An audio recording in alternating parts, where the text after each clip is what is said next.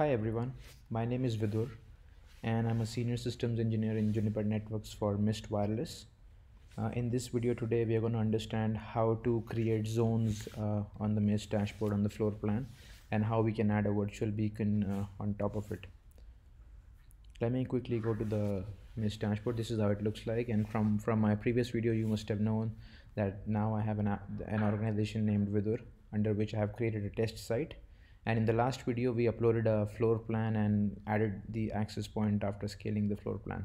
So we're going to go straight to there, straight to the page where we can see the floor plan in location and live view.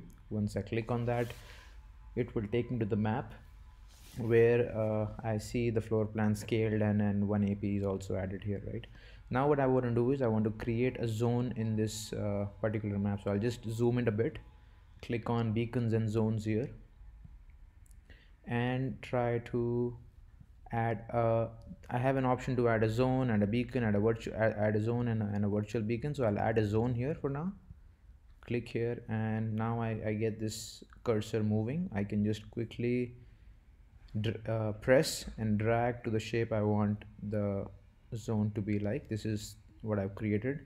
You can create simple zones with rectangle and square shape, and if you want to have a zone which is a little distorted, not clearly in a rectangle or a square shape, you can do something like this. So I'll just click on save here for now, add this zone, and I want to add one more zone. Let's say for example I'll click on add a zone once again, and let's cover this zone here. So I'm gonna quickly press and drag and cover this part here. Now if I want to extend the zone till here, I can just, so you see these two dots here, right? I can click on one. Let me bring it back here. Okay, I can click on this dot, and you see the moment I click on this, there are two more dots created. So I can actually drag the center part here. I can click on this now, and two more dots created in between, right? I can use these dots to drag and create another dot in between here, and here, and I will drag it here. Just hold it and drag it.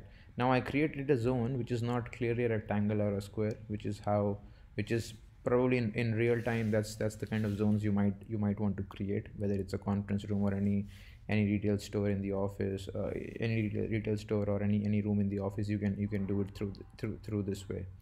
Let me quickly, while I'm here, I'll just quickly select one zone and edit it here. From I can press here and give it a name as zone test 1 and click on save. Let's see what else we can do. I can remove a zone from here. I can also click a quick save here. That's good. So now what I have is I've got two zones created in the in my floor plan. Okay, now the next thing I want to do is I want to click beacons and zones, and I can actually go ahead and add a virtual beacon. So you know what beacons are, right? And what virtual beacons are. So I'll just give you an example as well. Once I click on add a virtual beacon, this one is created automatically. I can drag it and put it where the AP is, near the AP. So this is just a point in the network where I can actually just drag in and put the virtual beacon here and use it to send out a personalized message. If I select here and do an edit from here at the bottom of the screen, I'll get, let me name this virtual beacon as test beacon, and message would be welcome to the house, and I can select whatever transmit power I want to select for this particular virtual beacon. So what it's doing is, instead of putting a physical battery operated discrete beacon on the on the ceiling and configuring it to send a personalized message, we are using the Mist access point to create a virtual beacon on the wall or on the ceiling, and just configure it with whichever message you want to send it out with, right? And click on save. This is used now. You see the name has been changed to test beacon.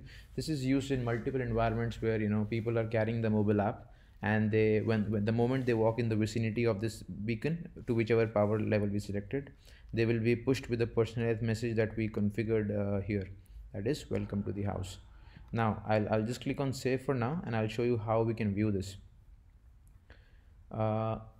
This is a hamburger icon here on top, right? I click here And now I can see, by the way, Mist is the only platform which has all these 5-6 vectors showing in a single pane of glass. No other OEM does it right now. So I can see the app clients which are running the application, Wi-Fi clients, the BLE clients which are running the which have a Bluetooth signal coming out of them. Assets are the ones, where which are marked as the assets, something which we want to track down in the network. This is something which we can do it with. Show virtual beacons and show virtual beacons coverage. Right now I see a virtual beacon on the map, but I want to see what coverage it is emitting. I'll click on that. Now if you see, there's a circle which is created around the virtual beacon showing the power level it is set to. I can do a quick edit here, and I can increase the power level or lower down the power level depending on what I want, and I can increase the size of the cell of the virtual beacon. Now anybody in the vicinity of this virtual beacon will be receiving a message, welcome to the house. Of course this has to be done on the mobile application, which the client is running on the ground, and the message will be pushed. This is how you create a zone, and this is how you create a virtual beacon, and then customize it and add a message. What more you can do is, let me just quickly for now let me just and show, and check that. Now we have a zone. I also want to see any BLE clients or assets in my vicinity of the access points. So I see a bunch of them. I've got a few Bluetooth devices activated in my house, some contact IO batches, some other devices around it as well. What we're going to do is we're going to actually mark one of them as an asset. For example, now I want to see this contact IO. I see this is the one. Let me try to mark this as an asset. I clicked on it. This is what it is. I selected it, clicked on basically, let me see, properties. I can go to properties. It takes me to the other page of BLE clients. I'm going to locate this client as an asset. Now I want this client to be located as an asset in the Mist dashboard. I can give the name as test BLE badge and click on save. Now the moment I did that, this particular asset, test BLE badge, this particular asset turned green, right?